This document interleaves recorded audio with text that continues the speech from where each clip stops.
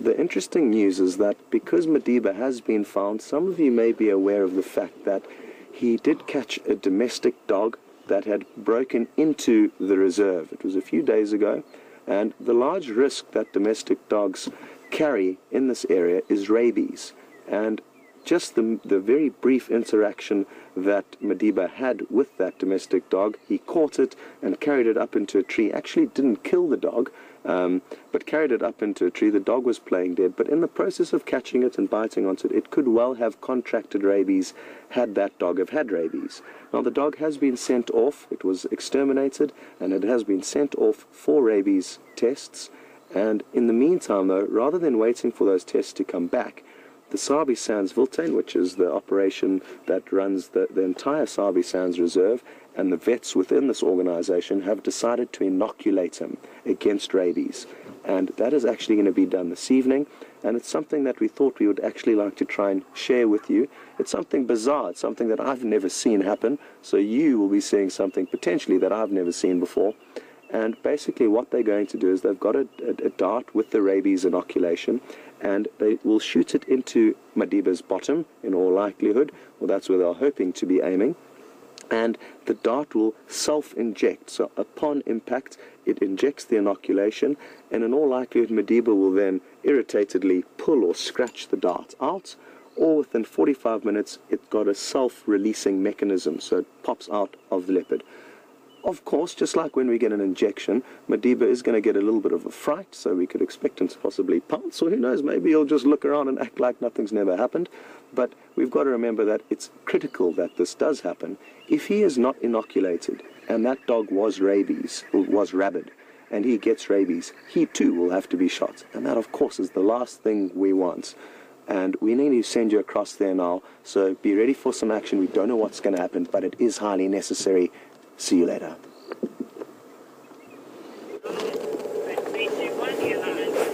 Okay, everybody, we've been given permission to film Sindile having his inoculation. He's going to be inoculated now. So I'm going to be very quiet and you're just going to watch. Go for it, Edwin. So just keep an eye on the leopard. He will run. He will probably run. It will sting him. So it won't be very nice for him. But don't worry, he will be fine. I'm just going to be very quiet.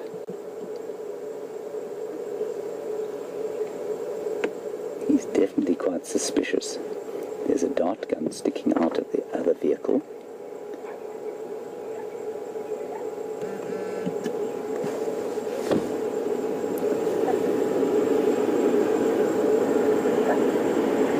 Just keep watching. Here we go.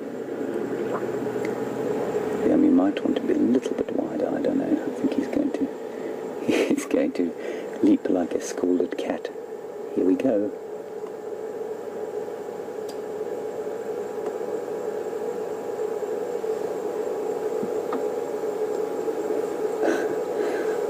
I think there was a misfire. Yeah, there was definitely a misfire. I think the gas canister in the dart gun did not go off. So she's just replacing it. These are highly competent people here. So we're just going to wait patiently and watch. So everybody, please don't be alarmed if he does get up and run. He will probably disappear out of screen faster than the frames can pick him up.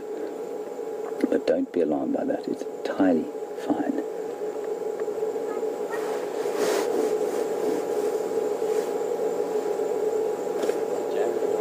Okay. You're going to keep trying? Okay. So there is a jam in the dart gun, everyone. They've got to try and push it out manually, so stand by. If Karula does anything truly spectacular, we will record this regardless. So don't worry, you won't miss it. If Karula does something spectacular, we'll probably cross back to her.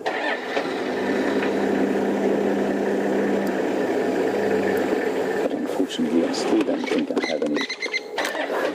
I don't think I have any radio communication, so I'm just going to quickly check if I can get Nikki at all. Nikki, do you copy?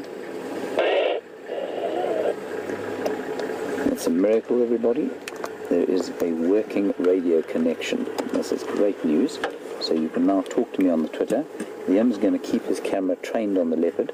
The Sabi Sands guys are just going out to try and reload the dart gun, which is being recalcitrant. It's a very complex piece of equipment.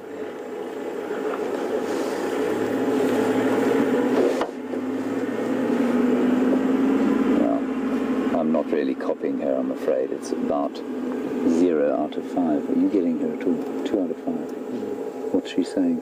Don't know. I only got the end and the esports.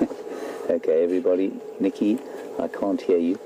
Sindile's little ears are bent down like that because there seem to be some franklins knocking about the place. I also think there is a buffalo or two the other side of that other vehicle. There's another vehicle in the sighting, and there seems to be a buffalo there, and so he's just got his ears in that kind of stalk mode. Nikki, if you want to talk with me, WhatsApp's the way to go, I'm afraid. Or you can phone. So it was a bit of an anticlimax. I did hear a little kind of from the back from the dart gun, and clearly it wasn't functioning as it should. Now what we don't want is for him to get up and move. They do need daylight to do it, so if it becomes dark, I think they'll probably try again tomorrow.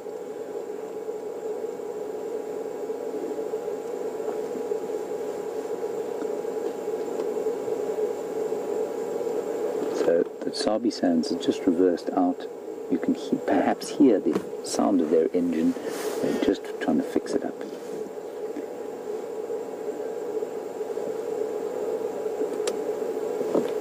And an interesting question from Barb G. Who applies the from Lynn. The barb we got if darting will change his view on people and vehicles. Lynn, it might very briefly. I don't know that he'll associate the sting that he's going to get on his rump with the vehicle. He might, but I don't think it won't affect him in the long term. I think he'll forget about it pretty quickly. Maybe tomorrow he'll be a little bit nervous and we'll have to approach him a bit more carefully, but I don't think that there will be a huge difference. There is an image from Nicola coming through. I don't know what on earth it says, but I'm waiting for it. In the meanwhile, what a privilege to spend yet more time with magnificent little Sindile.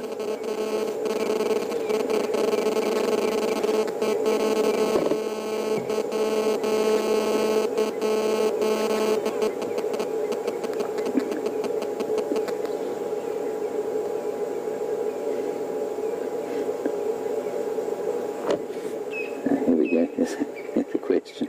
Come through an image. I'll just read it.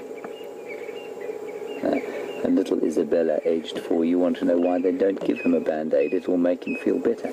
Isabella, leopards don't like band-aids, you know. They're so clever at healing themselves that it just doesn't really hurt them. And enough to warrant us putting a band-aid on. And they've also got fur, of course, and that means that a band-aid really won't stick very well, even if we could get close enough to put a band-aid on him. And then Elise in Colorado, are leopards inoculated for rabies and other diseases routinely, or is it only after they've been possibly exposed? Elise, it's only after a possible exposure. It's not done routinely. We try and interfere as little as possible with all of the animals in the bush here. It's only when there's an anthropogenic harm done, and obviously a domestic dog would be considered an anthropogenic effect or an anthropogenic threat to an animal, and that is why they are that's why they're going to inoculate him. It is possible that some leopards eat domestic dog. We don't see it, and that is an absolute worry, and certainly it's possible. And certainly with that, you know, the leopard you saw, some of you would have seen that Sindile pulled that dog up into the top of a tree, and you know, so it became pretty obvious. And the leopards we see quite a lot. With a lion, though, I wonder what he's definitely spotted something, maybe a squirrel or a duiker or maybe another franklin. But what leopards definitely do Because what lions definitely do is that if they caught a domestic dog, they would devour it in seconds and you wouldn't know. And so that is a worry. Whereas leopard, you know, because we spend so much time with them and they eat a little more slowly, chances are you'd find them with the dog. But lions, that happens so fast.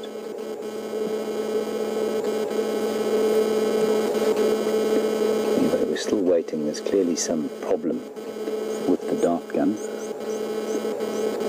So I don't think we'll wait for too much longer, because if we do have to, it's going to get dark, and that's obviously going to be an issue.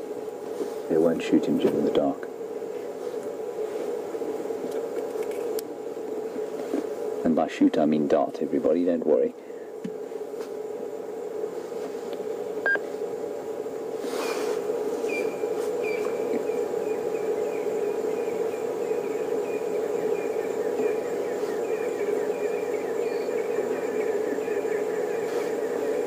I rather hope they do it now, because look, he's going to, looks like he's going to try and stalk something. There's a Franklin.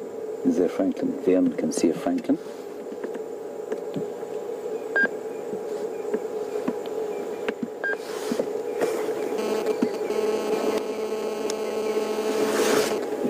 There they are. Little crested Franklins making their way off. I've seen Franklins walk right up to this leopard. He just looks at them. Others have been obviously made dinner of.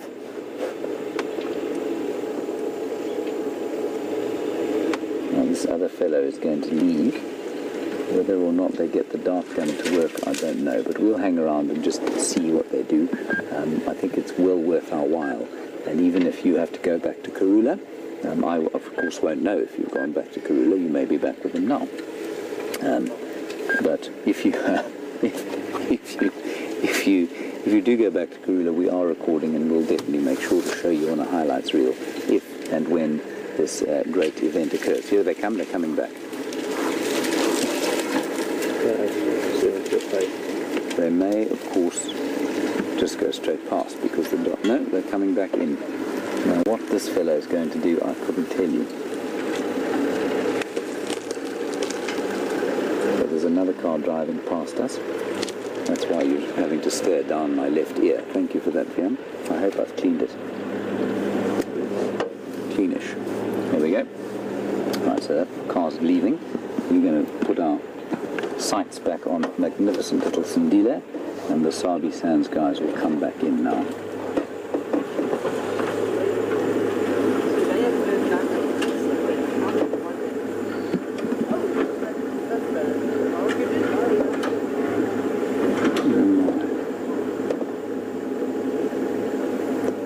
It's really on the edge of whether we'll be able to get him today now with the light available.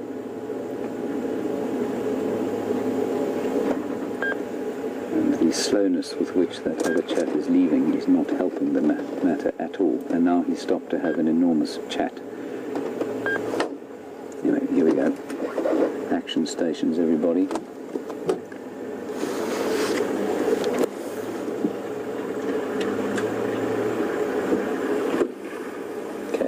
He has asked for a link to Karula, but I think they're about to try and dart him again, so we're going to stay here.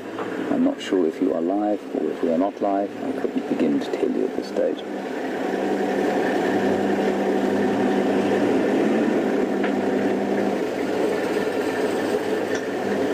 I suspect these guys are going to drive around the back of him so that they can get at his backside.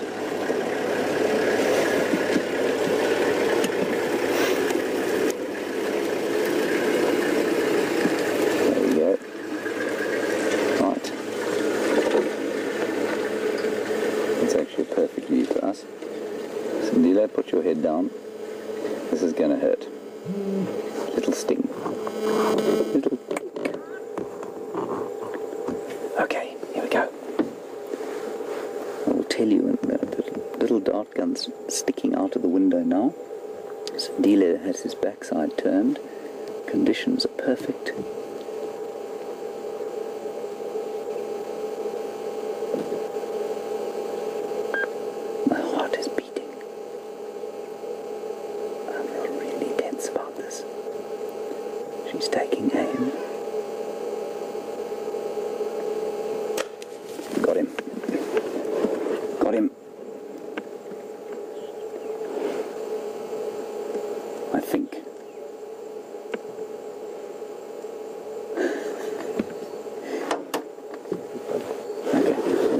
back a little bit. We have got a view of him.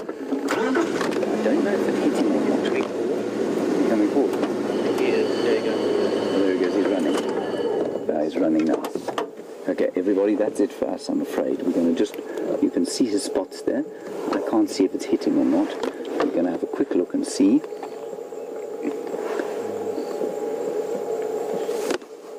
Okay. I don't see anything in his right hand side. Okay. But feel very dropped. Any luck? He's just gone round the side.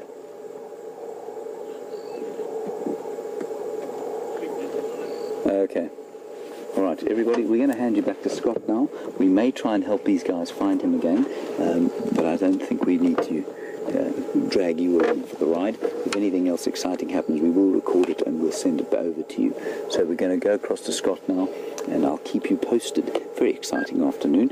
I think they did miss, unfortunately. Very difficult to shoot with those things. We'll see you just now. Is that good for you, Vil? Okay, good. Thank you. Sardonic, okay, says Viam. Right, so let me just explain what happened. So we were in that sighting. You saw exactly that Sindile was sitting on top of the termite mound. And for those of you who've just tuned in and are perhaps confused, he's no longer Madiba. It's all a very confusing, rather ego-driven process. We're going to stick with our name, Sindile. That's a much better name, I think, anyway.